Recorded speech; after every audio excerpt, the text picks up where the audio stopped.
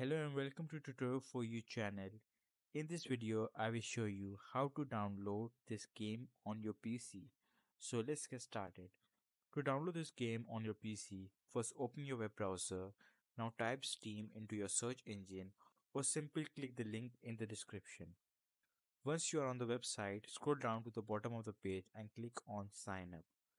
First you have to provide your email, then confirm that email, select your country from this dropdown and check the box indicating that you are 13 or older. Then click on Continue. They will send you an email to verify your email address. Just open the mail and click on Verify my email address. So our email is verified.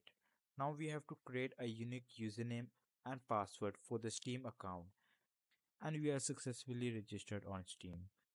Now look for the Install Steam button, usually found at the top of the page. Click on it.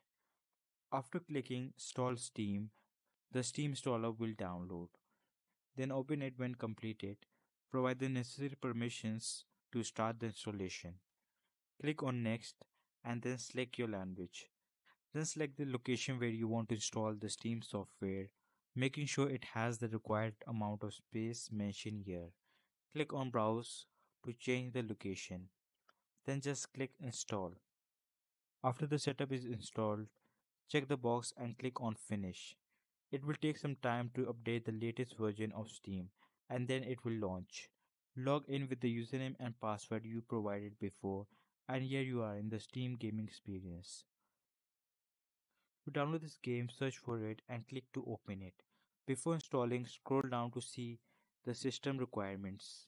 They should match your system specification. After that, just click on Play Game and it will ask where you want to download the game. By default, it will have a drive selected. You can change it by clicking on the setting icon, then click on this down arrow and click on Add Drive. Then select a drive where you want to save all your game and click on Add. Then close this and click on Play Game again. This time you will have your drive available, so just select it and click on Install. Your installation will begin and your game will be available on your library after the download. Just click on this play button to enjoy your game. If this video helped you, please give this video a like, and if you want to support this channel, hit the subscribe button. That's it for this video. I will see you in the next video. Until then, take care. Have a nice day.